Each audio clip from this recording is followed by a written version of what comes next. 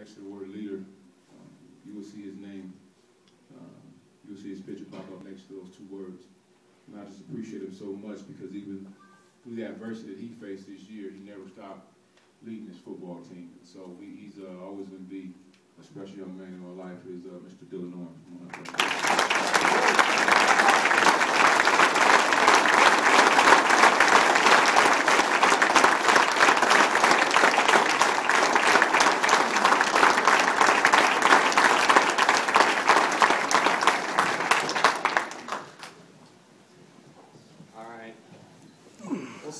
Some of you players know I spoke on Friday to the team, and I said just about everything that I can say to try and help this football team get in the right direction.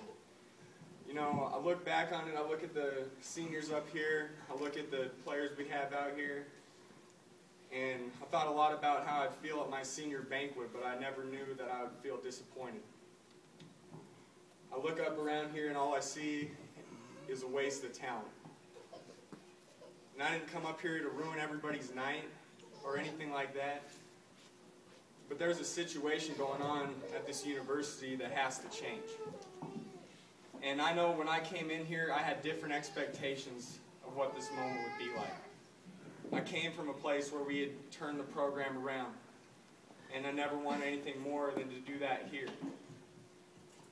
And you got to understand that I appreciate everything I've gotten from the University of Northern Colorado. I appreciate everybody in this room, everything that we've done. But to me, it's just a consolation prize. I came here to win, and we didn't get it done. And every day I feel like I need to get up and apologize to people like Vic Nottingham and Edie Nottingham and all the people that come out and support us and love the UNC football program, because to tell you the truth, I feel like some people don't appreciate it as much.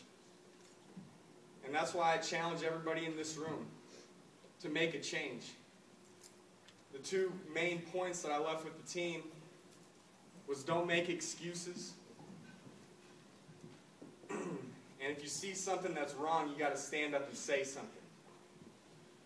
And that's what I tried to do with this program. And I might not have done everything right. Looking back on it, I could have changed a lot of things. I could have worked harder. But everybody else needs to realize that too. This means more than you.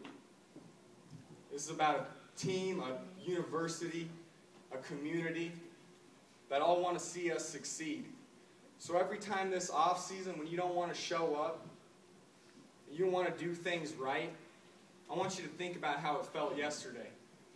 Because for the rest of my life, anytime anybody asks me how my senior year went, I'm going to have to say I went 0-11. 0-11.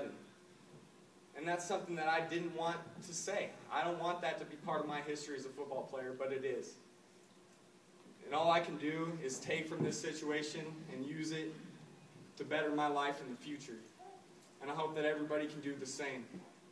Don't sit around and make excuses about why we're not winning. We didn't win yesterday because we didn't play well enough, not because the refs screwed us.